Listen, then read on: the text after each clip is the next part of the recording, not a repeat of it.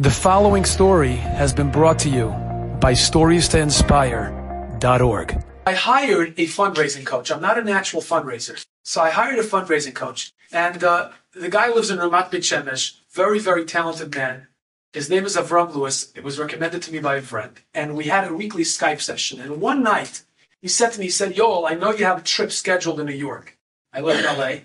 Said, do you have any friends in New York who you can ask money from? You know, you have to fundraise for this project. So do you know anybody in New York? So I scratched my head and I'm thinking to myself, do I know anybody in New York? And I remembered that I had a friend from high school that I learned with.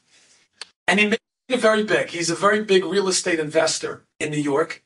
And I said to him, you know, this guy, Ari, who I can hit up and ask him for some money. So he said, well, why don't you text him? I said, I talked to him in 20 years. He said, text him like this. And he gives me the words. He says, text him and ask him, say, hi, Ari, it's Yoel Gold. I hope you still remember me. I wanted to catch up. I'm wondering if we can meet next week, Thursday. I'll be in New York in the area. I wanted to ask you for some help on a certain project.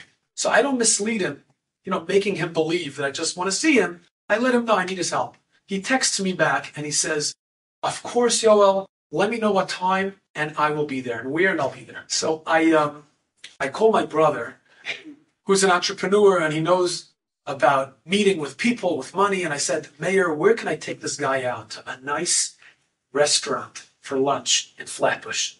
So you guys all live in Toronto, so I don't know if you know this restaurant, but if you ever go to New York and want to go for lunch, so this is a great restaurant. He told me it's Pescata. So I text back my friend, oh, we're going to go to Pescata in Flatbush. So when I get there, and Thursday morning, we're supposed to meet at 12 o'clock, he texts me back, he says, Yoel, which Pescata do you want to meet in? There are two. So I didn't know there are two Pescatas. So I'm saying, what do you mean? He says, one is an Avenue P and one is an Avenue M. Which one do you want to go to? I said, on the moment, I said, eeny, meeny, miny, mo, sounds like M sounds good. I said, Avenue M. He says, great, I'll be there. We're scheduled to meet at 12 o'clock. Now, with my fundraising coach, I had prepared a word-for-word pitch for this guy. So I had a script in my pocket. I had a script with 3 paragraphs, keywords, to say how to pitch the project to my friend and hoping to get from him a $100,000 check. I have never asked anyone for so much money, and I haven't seen him in 20 years. I'm very, very nervous. I'm rehearsing the script. I walk into the restaurant, Pescata on Avenue M, 11:58, 2 minutes before 12 o'clock. I ordered 2 glasses of wine. I ordered a salad for myself. The guy comes in. He's 12:03, comes in. He has a Bluetooth piece. Tall guy, a handsome fellow. Very, very, you can tell he's very, very busy. He's making the time for me. He walks in and he walks over to me. I get up, I give him a hug. We sit down and we start catching up on life. And we talk about anything and everything but money. I can't gather the courage to talk about money and to really get the script going. 25 minutes later, we're done with lunch. And at this point, I know he's got to go. And we have to order dessert. So I get up and I walk into the bathroom. I excuse myself and I take out my script one more time. And I look at the script, I rehearse it, and I have a confession to make.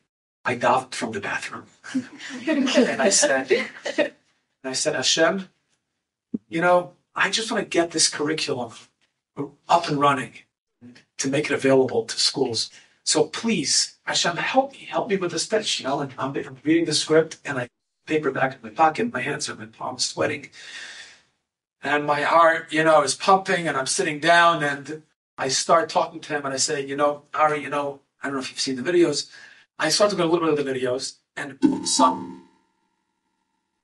all of a sudden, this is actually the point where I needed that. All of a sudden, my face, I'm facing the door of the restaurant. He's facing me. So here's the back. So it's exactly like this. How you're facing me right now. He's facing the back. I'm facing the door. I can see that from the door, a middle-aged woman walks in and she takes one look at me. Now, I know that look when somebody looks at me and it says, I recognize you. I know who you are. And I know usually what happens next is 80% of the time they come over and they give me some heartwarming compliments. And I'm thinking to myself, lady, don't come over right now. I'm making the pitch of my life. It's not a good time. She comes over.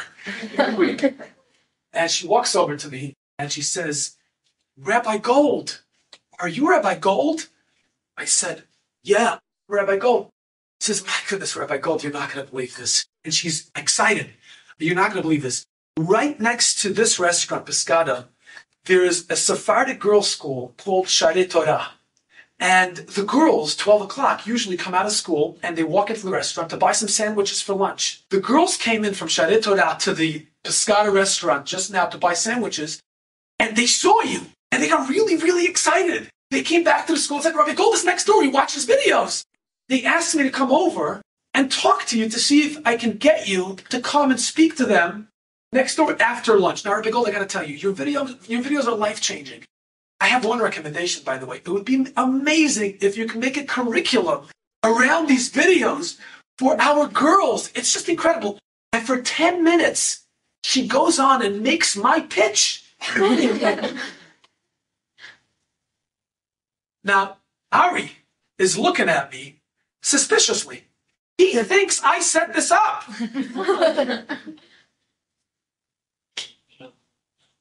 She finishes speaking. She said, Rabbi Gold, would you come?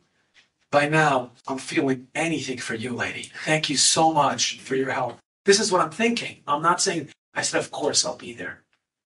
She walks out, and then Ari looks at me, and Ari says, Yoel, how much do you need for this project? I said, I take a deep breath, I think $100,000. And he said, okay. And he gives me a $100,000 check. Now, I'm as shocked as you. I can't believe what just happened. And he says, can I do anything else for you? I'm in a rush. I said, for now, okay.